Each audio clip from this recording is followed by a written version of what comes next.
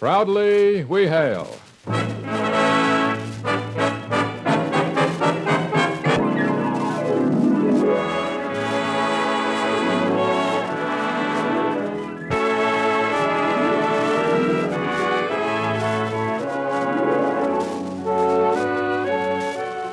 Stage begins. Here is another program with a cast of outstanding players.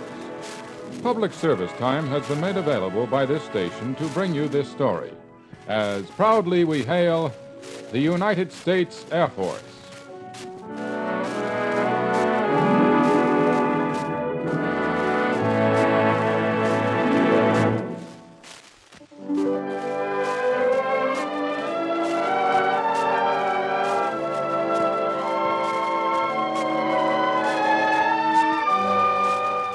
Our story today is entitled The Rescue at Mecklin.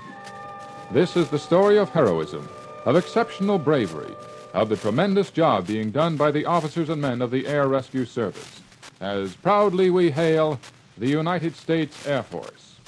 Our first act curtain will rise in just a moment, but first, high potential.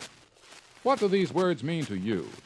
To a young man concerned with his future, they can mean success in his chosen field. Because the young man with the high potential in today's specialized world is the one with specialized training.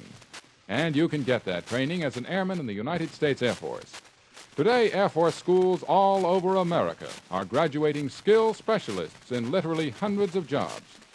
Previously unskilled men are now highly qualified X-ray technicians, aircraft repairmen, and intelligence specialists. And these are only a few of the wonderful assignments open to ambitious young men. There's a job to suit every aptitude and interest. So if you're of military age, it's on your future, and your Air Force offers some of the finest specialized training to be had anywhere. Yes, the young man with the high potential for success is the one with the good training. So start becoming an airman in the United States Air Force.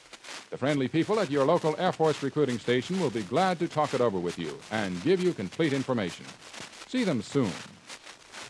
And now your United States Air Force presents the Proudly We Hail production, The Rescue at Mecklin.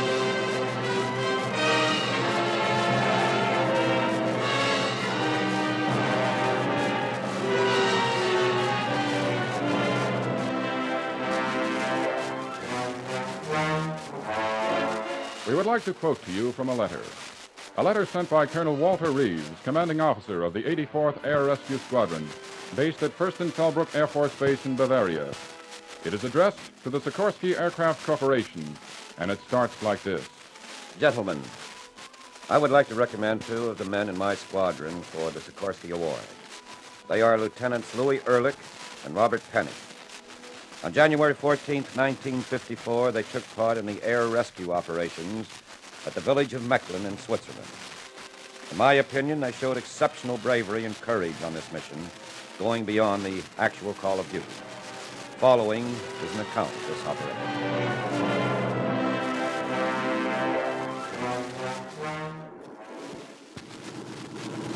Well, Lou, she's ready to fly. Ready, willing, and able. That's my girl. You know, when I joined the Air Force, I never thought I'd end up flying a whirlybird.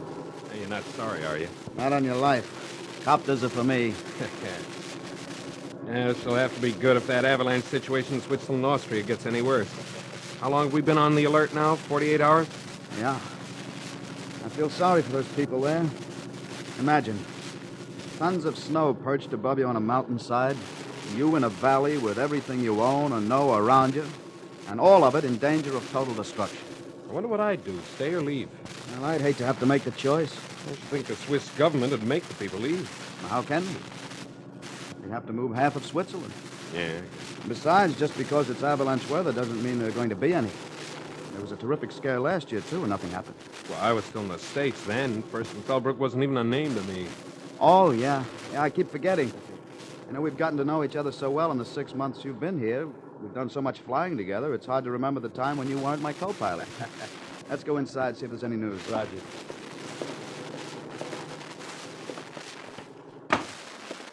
Oh, it sure is warm for January. Well, that's what makes for avalanche weather. Lots of snow first and then a long warm spell. Now, here's the alert room. Looks mighty quiet. Well, it may look mighty quiet, Lieutenant, but it won't be in 10 seconds. Morning, Colonel Reeves. Morning, Lieutenant Ehrlich. The news is in from Switzerland.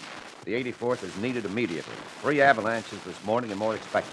We're ready to go, sir. Oh, very good, Penny. We'll take off at 11:30 hours. Yes. Attention all rescue pilots. Report to briefing room. I say again, report to briefing Hey, room. we better get a move on.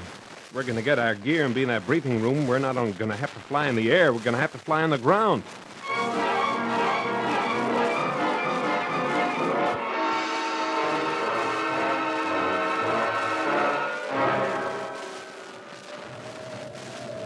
You all right, Beth? Sophie, Carl, you are not hurt? We are all right, Otto. The avalanche passed us by, Gott sei Dank. I thought, just for a moment there, that we would be killed. I, too. It's so quiet, now that the snow has stopped rushing down. What shall we do now, Otto? There's not much we can do. We cannot get to our village, if it is still there at all, and we cannot go forward. Avalanche was all around us. We will have to stay here. But for how long? We have very little food with us. Sei still, my brave Frau, my brave wife. You will alarm the children. I know. I am sorry, Otto. We should not have started there. We had to go. The message that came said your grandmother was very ill. But we knew the avalanche might come at any moment. At least we should have left the children home.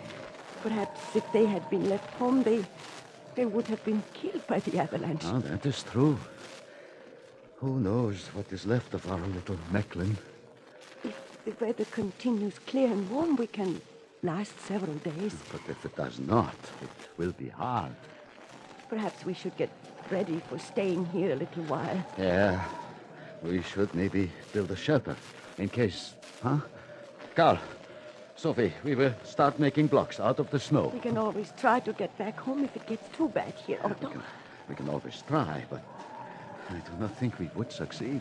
And if the avalanche was bad, they will not be able to come for us. Let us hope there is someone there to come. It is possible that the whole village has been wiped out. Oh, do not talk like that, Otto. I will not think that our families and friends are not safe. I'm sorry, Beth. We have a loaf of bread and some cheese and a little wurst. We will eat just a little bit at a time, and it will last longer. Maybe a plane will fly over and see us and tell someone we are here. And if they do, who will come and get us? And suppose someone does know we are here, the problem is, what then? There is a chance. Remember, we read in the paper when there was that flood in Holland. Yeah. There is a certain kind of plane, except it has no wings. It has funny kind of big things that go round. Oh, I remember.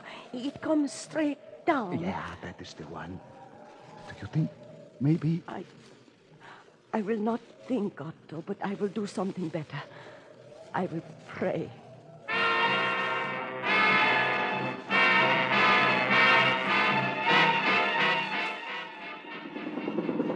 Now, the field here at Ball will be the center of operations. You all know what you have to do. Yes, sir. I'm going on to Mecklin. Ehrlich and Penny will be going there, too, and I'll be flying back and forth from village to village. Seems there's a new avalanche somewhere every time you turn around. Is everything clear? Yes, sir. Well, then, let's go. Ehrlich, Penny, now we'll fly close together, and I'll come down at Mecklin with you. I'll assign your mission and then go to another disaster point. Yes, sir. The advanced weather report's bad. The temperature started dropping. It's supposed to blow up quite a storm very shortly. And that's going to make rescue operations difficult, but it shouldn't stop us. Blown through just about everything before, Colonel. Yes, in most cases, we'll be transporting injured people from these small villages to Ball, where they can get proper medical treatment. However, it's entirely probable that we'll run into other assignments, such as rescuing people from isolated areas. Has Mecklin been badly damaged, Colonel? Well, from all reports, it's been almost completely destroyed. Everything clear? Yes, sir. Yes, sir, Mecklin, here we come.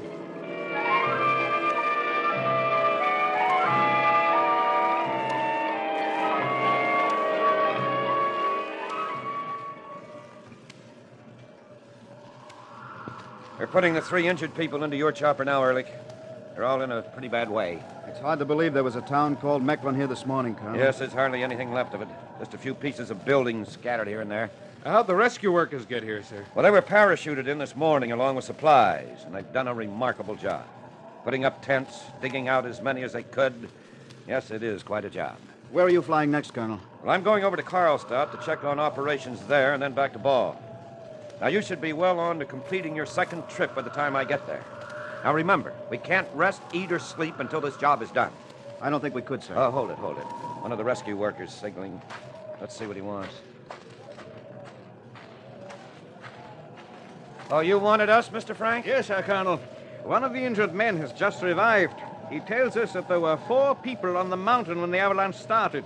His brother, his brother's wife, and their 2 children. What? Well, what were they doing out there this morning with the threat of an avalanche hanging over them? The grandmother was very ill in a neighboring village. It seems they thought she was going to die.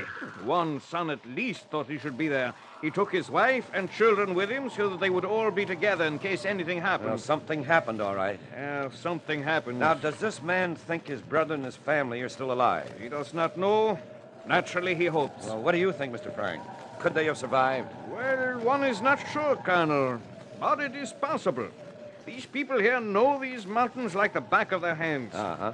With the danger overhead, it is probable that the father took the safest possible way. I see. He may have been able to avoid the slide, or he may have been able to hide in a mountain cave until it was over. Well, then we must assume that they're alive. Yeah.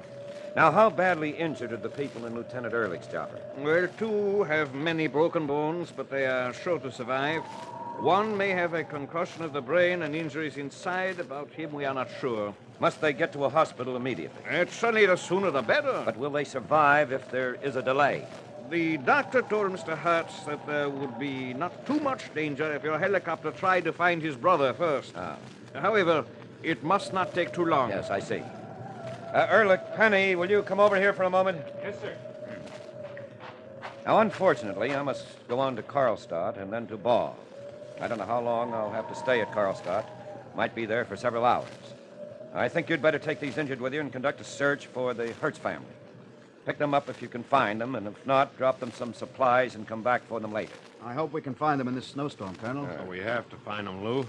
The way the temperature's dropping and the storm's increasing, they might not even last a couple of hours. Yes, Penny's right. If they're there and alive, you'll have to take them off. Of course, you'll have to use your own judgment, and bearing in mind that considering the altitude, 4 extra people will make your aircraft pretty heavy. Now, check your weight and balance chart immediately to know your full capability. As aircraft commander Ehrlich, it'll be up to you to make the on-the-scene decision. Get them out if you can. Yes, sir. Oh, and Ehrlich, Yes, sir. good luck.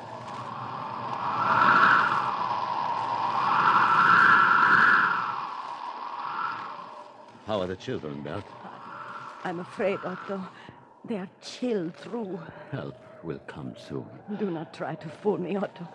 In this storm, no one will come. It is true no one can come on the ground.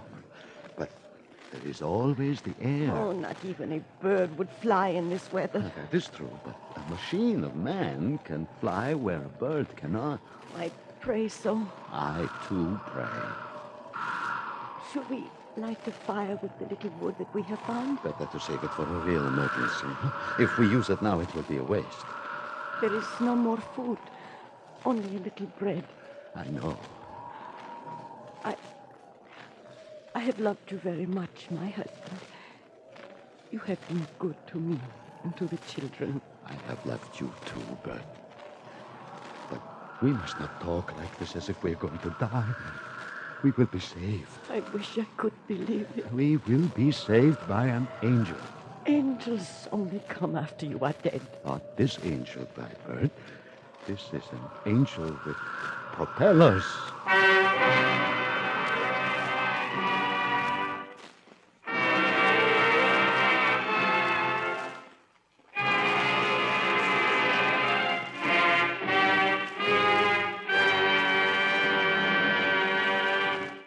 You are listening to the Proudly We Hail production, The Rescue at Mecklin. We'll return in just a moment for the second act. Have you noticed?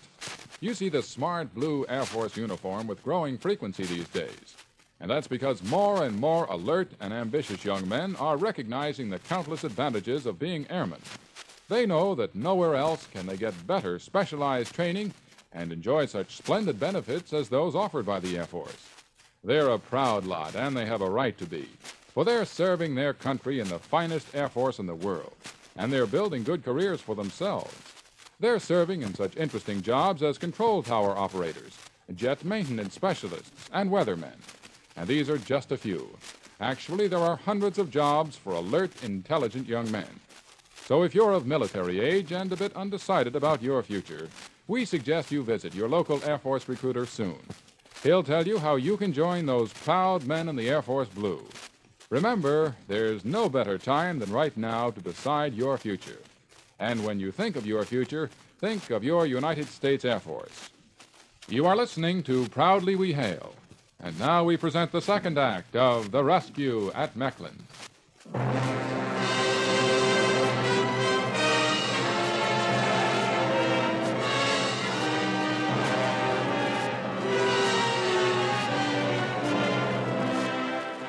Otto and Bert Hertz waited and prayed for their Angel with propellers.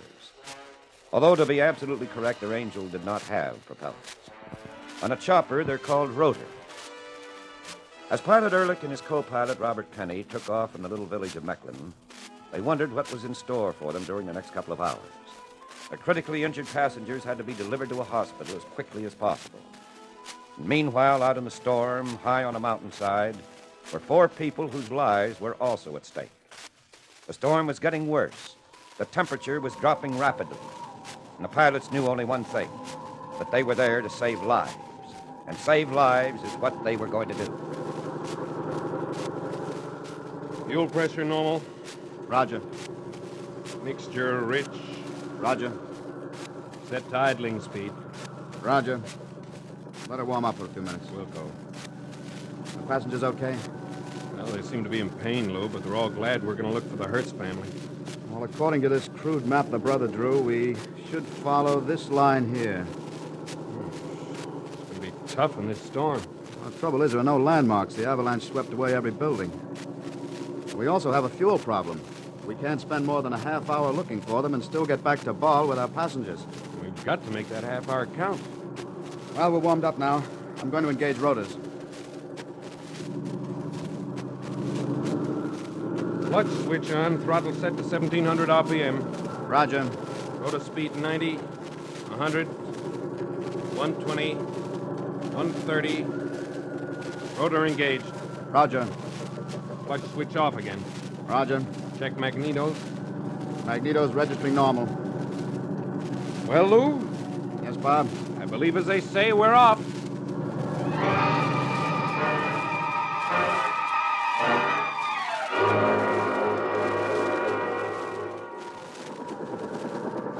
Now, according to this map, we're at this point here. No sign of anyone down there so far. Fortunately, we don't bounce up and down the way a regular plane does in a storm like this. Otherwise, we'd never be able to get down so low. That's just one of the many advantages of flying without wings. I wish the surface wind wasn't so high, though. Blowing the snow around so badly, I can hardly see the ground. So according to the brother, judging from the time the avalanche started, they should just have reached the point we're at now. Yeah, should have. But where?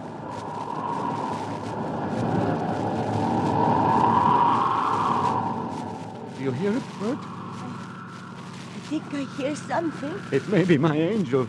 I can't see them, Otto, and yet they sound close. It is the snow. One cannot see 20 meters in weather like this. Maybe if we shout, maybe if we scream. They won't be able to hear us, Bert, over the noise of their engine. Oh, they must see us, Otto, they must. They cannot let us stay here to die. Help! Help, uns! Help! They're going away. They cannot, they must not. But they are. Otto, I'm afraid.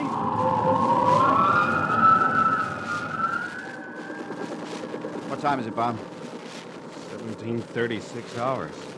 Just 5 minutes more. We have to head back. We've got 3 injured passengers to think about. We keep on straight ahead, or shall we circle around? The brother said he's walked this path many times before, and they couldn't have gotten farther than this point, even if they were running to avoid the avalanche. We'd better retrace ourselves. Roger. Can we get any lower, Lou? I'll come down as close to the ground as I dare. Come on, Eyes. Do your job.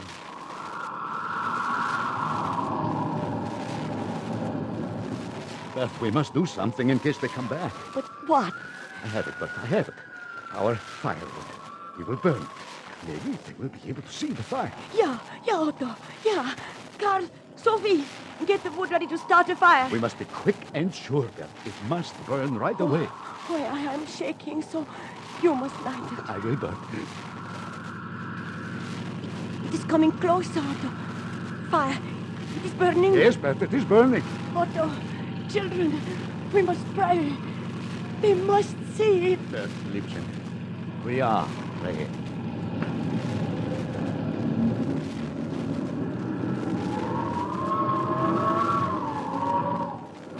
If we don't spot them now, Bob, we're going to have to head for the hospital at Ball. No, Lou. We have no choice. You keeping your eyes glued down there? Sure am. So far, Hey, what's that? Where? To the right, about 2 o'clock, low. I don't see a thing. But you've got to. It's right down there. Oh, wait a minute.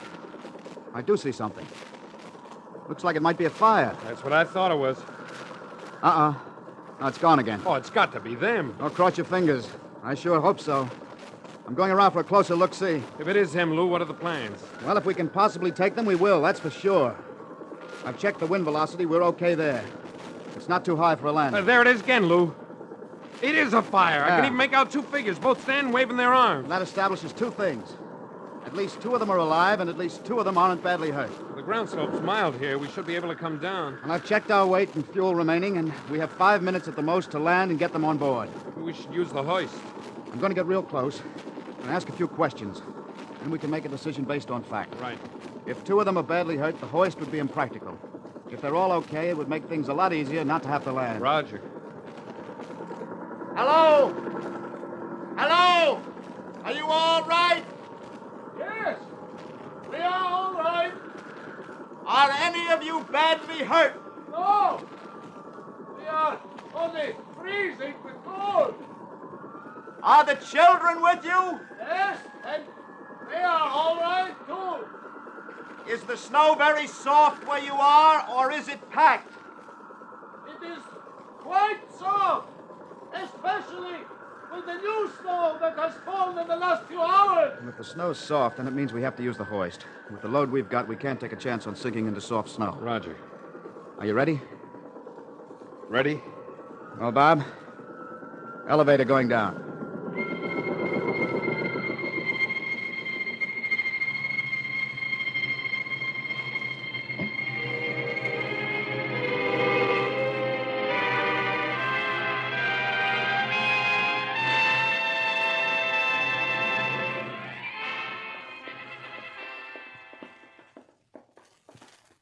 You are the lieutenants who saved our lives yesterday? We brought you here to the hospital, Mrs. Hertz. No one will ever know whether or not we saved your lives. You are Lieutenant Ehrlich? Yes, ma'am. And this is Lieutenant Penny. Hello.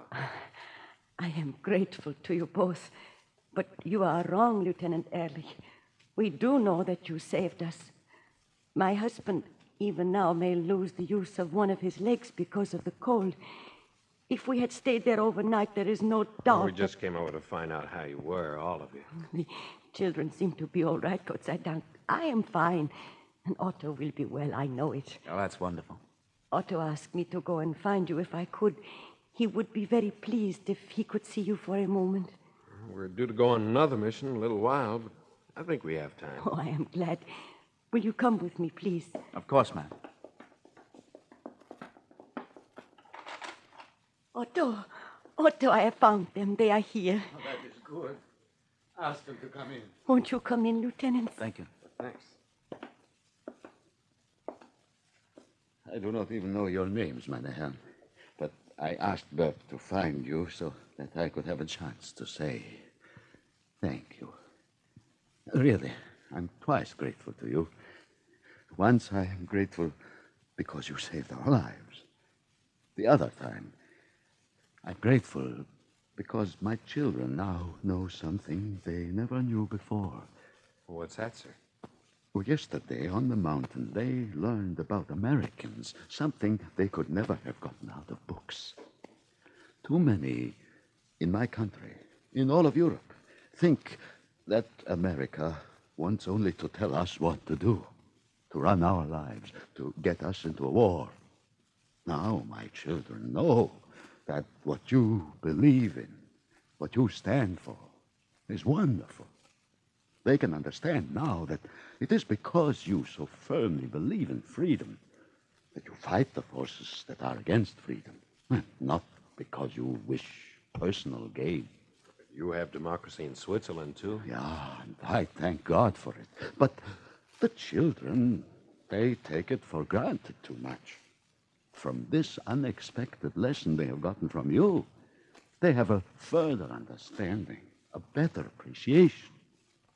And that is why I wanted to see you. To thank you for saving our lives. To thank you for being free. It is the hope of the world. And so are you, Mr. Hertz. You, your wife, your children.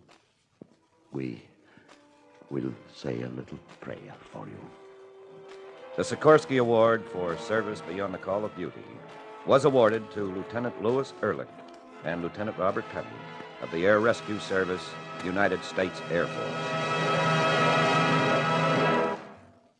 Air power is peace power.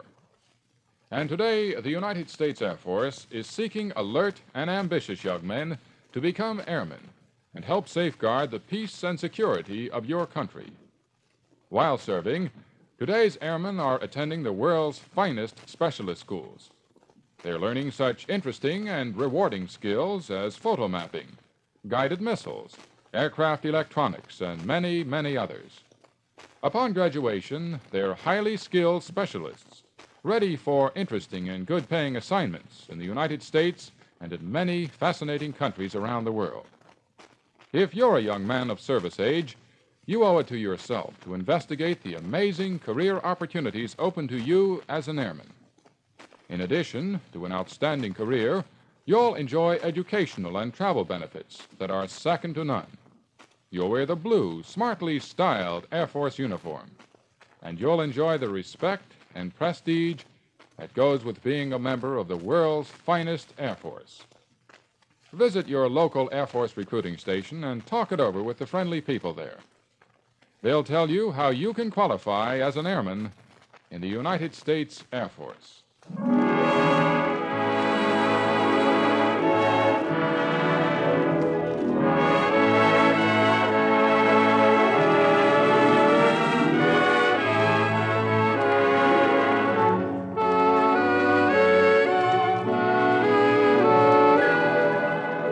This has been another program on Proudly We Hail, presented transcribed in cooperation with this station. Proudly We Hail is produced by the Recruiting Publicity Center in New York for the United States Air Force Recruiting Service. This is Dick Hartley speaking, inviting you to tune in this same station next week for another interesting story on Proudly We Hail.